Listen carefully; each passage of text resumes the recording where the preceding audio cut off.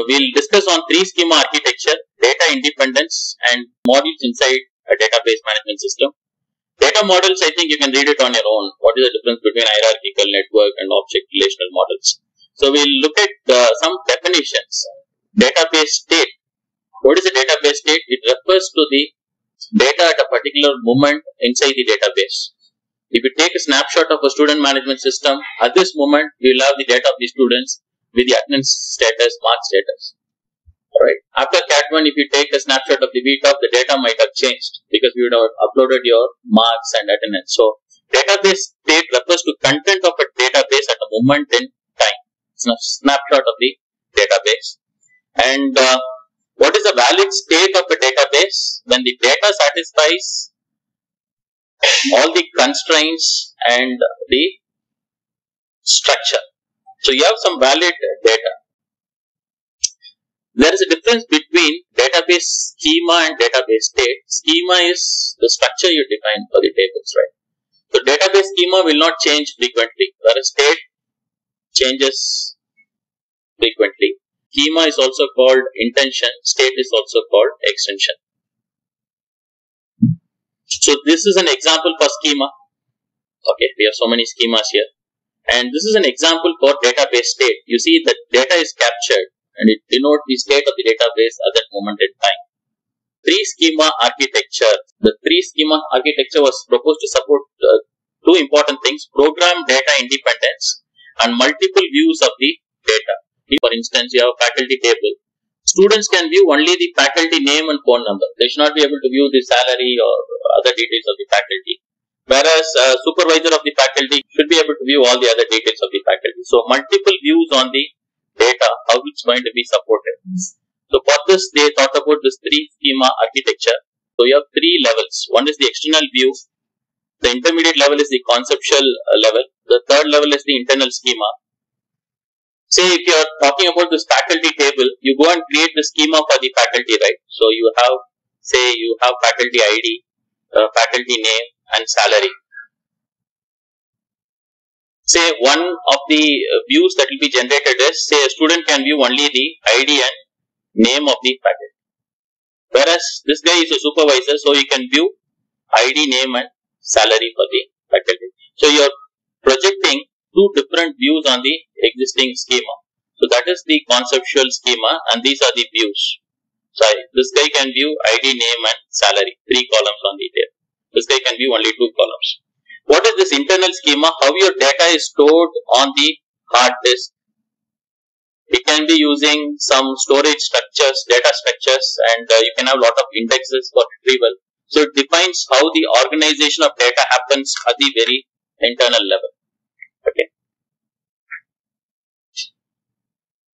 So, another view of this, you can also understand three schema architecture like this. So, this is the conceptual level, and we build some views that becomes the external level. When you talk about the internal level, it's all about data structures, indexes, and how it is organized. Okay.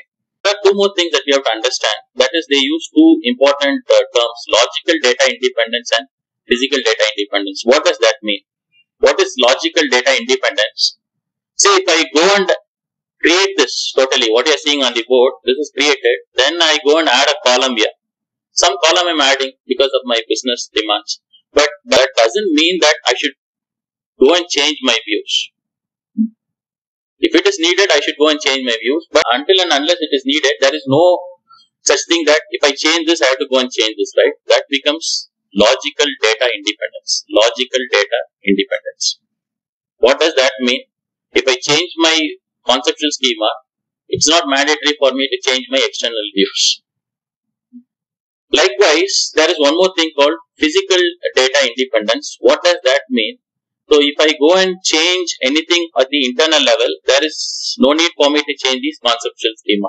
For instance, if I go and create an index for faster retrieval, there is no need for me to change the conceptual schema. If I go and run a compression algorithm, say if I compress my data in the database, doesn't mean that I have to go and change my conceptual schema. So, this is called physical data independence. If I change the internal level, there is no need for me to change the conceptual level. Let us go and take a demo of this. I'll show you. what kind of demo we're going to see now. So we'll take, say there is one user, he is the faculty himself.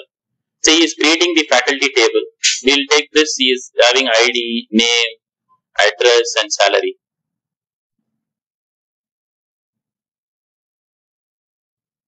And then what we are going to do is, we are going to have a student. So student is another user. This user should be able to view only the ID and say name of the faculty, not his address or salary. So here, there should be an external view, that is external view generated. That should be having only ID and name. So this external view is directly projected from the existing table.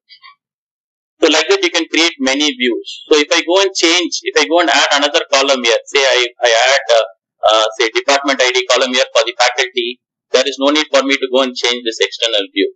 So that means there is a logical independence, data independence between these two levels.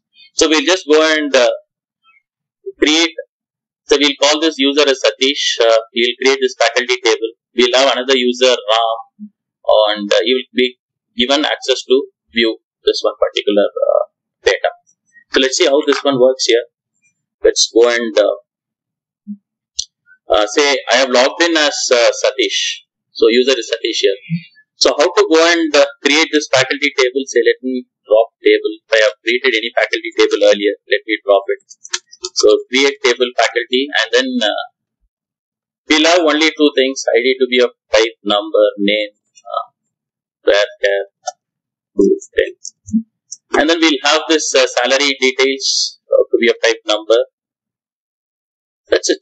We'll have three columns for simplicity. We'll insert some values here. So we'll say insert into faculty values. So say ID is 123. It's number type. Name is, we'll have it as Satish, and then we'll have salary to be some 20,000. Okay. So we have the faculty record now. We have to log in as this user. Say we'll take the user Chris. So this user Chris is a student who should be able to only view the name and ID of the faculty. So how will you log in as user Chris? For that we have to first go and create this user account Chris. So you have to log in as system DBA. Say I log in as this DBA here. So I'm connected as a sys DBA now, and I will create a user called Chris. So create user Chris identified by password Chris. So user is created. Once when I have created this user, say I have to grant him some initial privileges. Say I grant one privilege, grant create session to Chris. So Chris user can log into a system and he can check the tables. So let us log in as Chris. So let me connect as Chris here. Now Chris has connected. Now will you be able to see the faculty table by user Satish? Select star from faculty. Now Chris is trying to access faculty. Teacher's table of view doesn't exist because he is not authorized to view what this faculty has created. So how can he actually view this table? Say if he tries to do this, select star from, say we normally give the username Satish dot table name. This table name is faculty. Let me try it this way. Still he is not able to view. That is some kind of security, right? So now Satish feels okay. We have to give him the permission to view only ID and name from my column, from my table. So what Satish should do is he should first log in. Let me connect as Satish here. So the user is Satish, right? So I'm connected as Satish. See, I can view the tables. Select star from username is Satish, faculty is the table name. So I'm able to view the table here. Now I want to give access to Chris. Before that, I'll create a view. How will I create a view? Create view. View name is, say I'll give faculty view. As select ID, name from faculty. So there is a view created, and what is there in this view? Select star from faculty view. So this view, I should grant access to Mr. Chris. How will I grant access to Mr. Chris? Grant select, only you can view the data from this view. Grant select on faculty view to user Chris. So I have granted him the permission. Now Chris can see the data here. So what is this view? We are not giving a separate memory to store ID and name. This is a dynamic execution. Say every time this view, somebody wants to view something, this query will be executed on the existing table and data will be retrieved from there. So now what happens is Chris should log in. So let us log in, connect as Chris. Chris is connected. So he just tries to select star from, we have to give the username. Satish is the user. And then what is the view? Back view. We can view ID and name of the faculty. If he tries viewing the faculty table itself, select star from Satish.faculty. If he tries, he's not given access. So this is how you create an external view on an existing table and give permissions to different users so that they can view different sets of data on the conceptual level. The next thing is, if I go and change the faculty table, if I add another column, will this view get impacted? Should I change anything else? So let me go and again connect as Satish. That is logical data independence, right? So we'll connect as Satish. We have this table here. Select star from faculty. So I'll go and add this school column to this particular table. I'm just changing the conceptual level schema here. So how will you do this? Alter table, faculty. Add which column we are going to add? We are going to add the school column. Say it's of type varchar 2. Okay. So I have altered the conceptual schema. If you go and check the faculty, you're going to have another column added here. So school is added. Will this impact this view on the table? So we'll go and see how this is getting impacted because of this. So select star from, say it's Satish.view, right? So it's not getting disturbed. So that is called logical data independence. If you just go and create an index on the faculty table, you are altering the internal level, how you are going to retrieve it. There is some changes to that. So can you go and create an index? So for that you have to connect as Satish, because Satish is having the view, all the rights on the table. So how will you create an index on the table? Say if I want to create index on the ID column, how can I create? One way to create an index is you make that ID to be the primary key. Automatically an index gets created internally. A B plus D gets created. So how can you go and define that to be a primary key there? Alter table, faculty, add constraint. The constraint name is, you can think of ID, that is faculty underscore ID underscore PK, and then you say primary space key on the ID column. Okay. So if you go and describe this table, faculty, you're going to see there is this not null constraint. So automatically an index gets built on the primary key column. But that doesn't affect this in any way. That doesn't affect your conceptual schema in any way, right? No changes to be done. If you take a look at this faculty table, it's still there. We connect as Chris and you try it out. Select star from Satish.view. You still can access it no matter what you do to your internal levels. So these three levels of independence, we call that logical independence and physical data independence.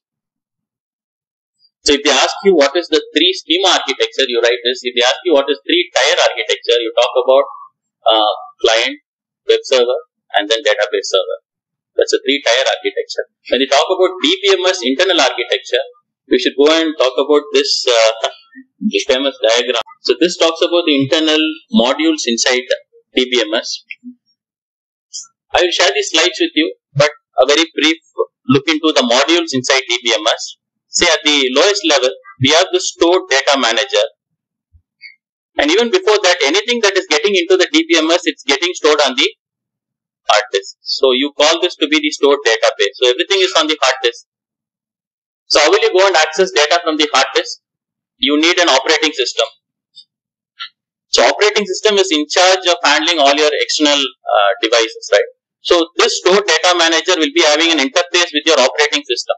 So operating system and stored data manager is responsible for fetching data from the hard disk. That's at the lowest level. You also have the system catalog and data dictionary. What is the use of this? You are creating so many schemas. You are creating so many constraints, foreign key, primary key constraints. So you are creating so many indexes. There should be all this data, metadata stored, right? What is the definition for employee table? What are the indexes on employee table? What are the constraints on employee table? So all this data will be stored in the data dictionary that contains the metadata of your tables. And you have this concurrency control and backup recovery system. This is where the algorithms for maintaining concurrency.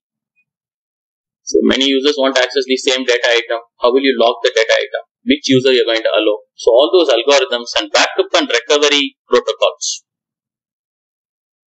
Those things are stored in this module, concurrency control, backup, recovery systems. So runtime database processor is responsible for running the query on the database using all these modules, store data manager, concurrency, backup, recovery module, and data dictionary. So before running a query, what it will do is it will first go and check this data dictionary, whether the table definition exists. So if you are trying to access something that is not there, it will say table or view doesn't exist after referring to this data dictionary. So that is at the very internal level. And on the outer level, you have the different types of users, right? Who are the users we have seen? DBS, casual users, application programmers, and parametric users. DBS are responsible for giving data definition language commands or privileged commands. This will be given to a DDL compiler which compiles it. So DBS will be creating table or creating indexes and things like that, right? So that definition will be given to dictionary. So dictionary will store all this after compilation of your queries, DDL queries. Casual users are users like this who will use a SQL Plus like tool, interactive tool to query the database. So we will be running some reports. So you'll have a query compiler which will compile your query. And then it will be given to a query optimizer. Just now I was telling you, this query optimizer is responsible for making some internal decisions on how to retrieve data at a faster level. So this query optimizer will be, optimizing the query. Finally, that will be given to the runtime database processor for running it on the hard disks. The third type of users, application programmers. What application programmers do, they will be writing, say, a C program you are going to write. Inside your C program, you will have this SQL query. So you will have C statements and you will have some SQL queries also. So this should be handled in a different way. The C program statements will be given to the host language compiler or the C compiler. If you write it in C, we will say it's C compiler. So all your C statements will be compiled here. Whereas SQL will be separated and then it will be given to DML compiler, data manipulation language compiler. So both these compiled statements will be merged together to create a load. It becomes a compiled transaction. So you can see the parametric users in the bank, right? Mostly tellers will be using it for withdrawal or deposit of money. So what they are going to do is they are just going to enter two parameters. One is amount and then on which account ID. So this compiled transaction will be directly executed on the database using those two inputs. So such users are called parametric users and that's how it works. This is a very, very high level view of the internal modules in a database management system. Okay, that's it. I'll be sharing the slides. I have some material given here. All this material is from your textbooks. One textbook I have referred is it's also given on the slides, Fundamentals of Database Management Systems by Elmasri and Navate.